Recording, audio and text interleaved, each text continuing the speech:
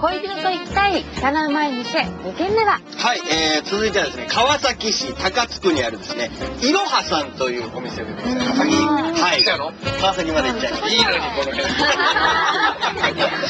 さあ、ここはですね、煮込みを食べていただこうと。煮込み、何の煮込み？謎の煮込みでございます。謎なんですか？こちらですね、なんと超人気メニューなんですが、金曜日にしか食べられない。金曜日にしか出してないんです。月目で余ったもんじゃない。あ、そうなんですかね。余ったもんとにかく全部金はこの日に整理したいわけだよ。来週に向けて。なるほど。出たピンポン。そうでしょうかね。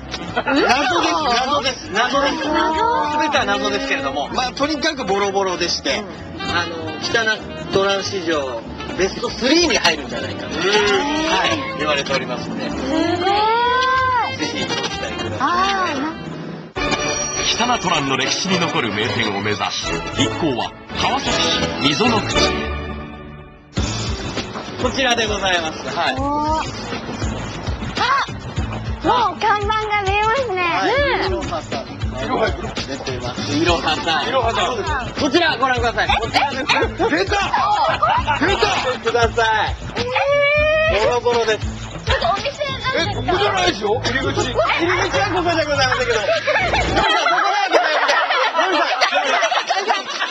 もうこういう感じの建物でございます。ここもすげえ昭和だな。昭和ですね。いろはさんでございます。うわー。もうちょっと奥に行っていただいて。これですよね。さあ、こちら最高見てください。はい。こちらのお店でございます。いろはさん。でもこのゾーンかっこいい。いいですね。雰囲気があります。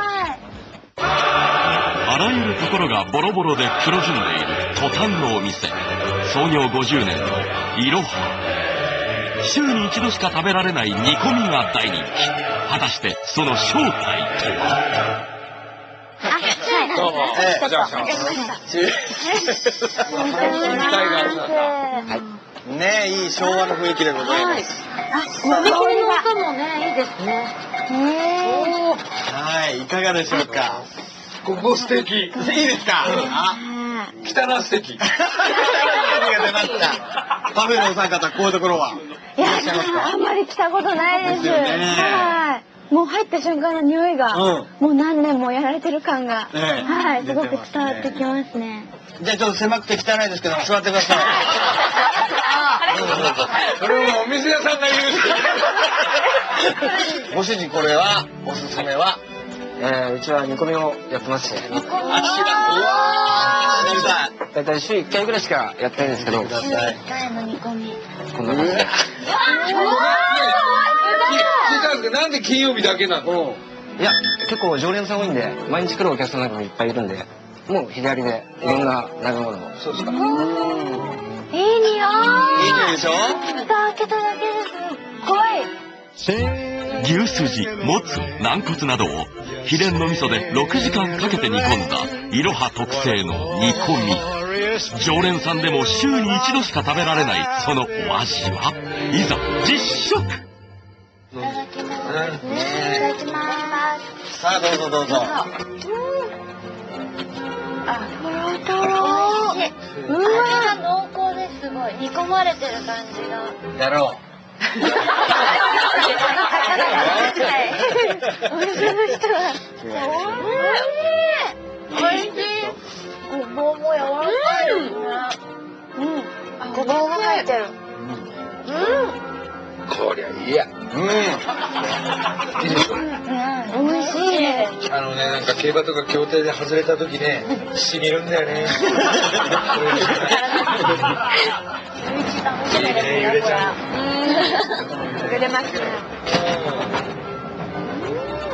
ね。続いてご主人が勧めてくれたのが、油揚げに納豆を詰め軽く炙って焦げ目をつけた揚げ納豆。香ばしい感じがたまらない。果たしてそのお味は？いざ実食。じゃあまずのりさん。あ、いい音。これうめえ。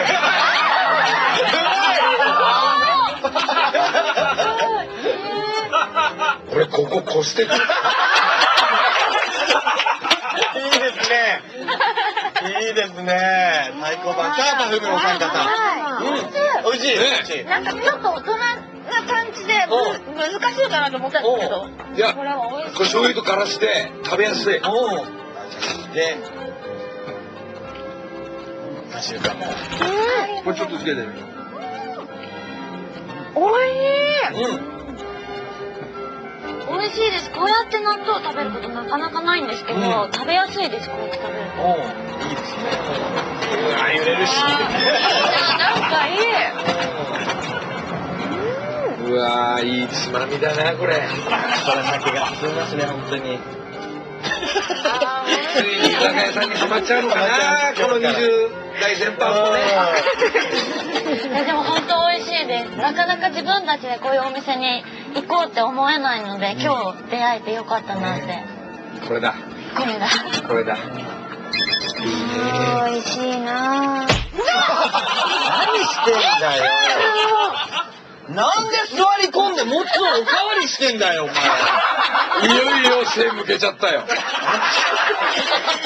熱々のやつ食ってんじゃねえよ、お前。何してんの。だってみんなでよろしくやってるから。出たニューフレー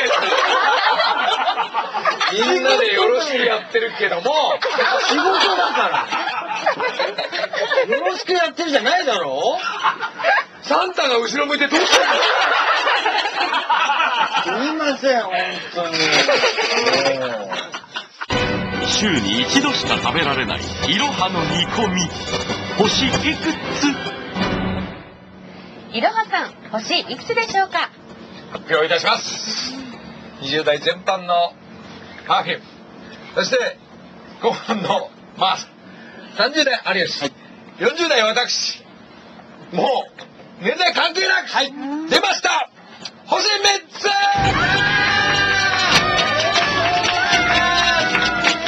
そして息子さんも来た。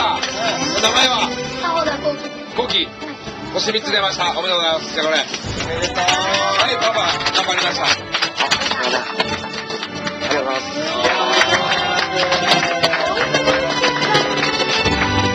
クリスマスは素敵な恋人と愛情まで煮込んでみてはいかがですか？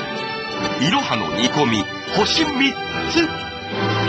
じゃあ時計に入れちゃおう。あ、時計の最後。はい、森さんの最後です。ペレット。ペレ入りました。入りました。生ペレ見ました。生ペレ、偽ペレでございます。生ペレ見ました。めっちゃうまい。うわ、フリーター、ただうまい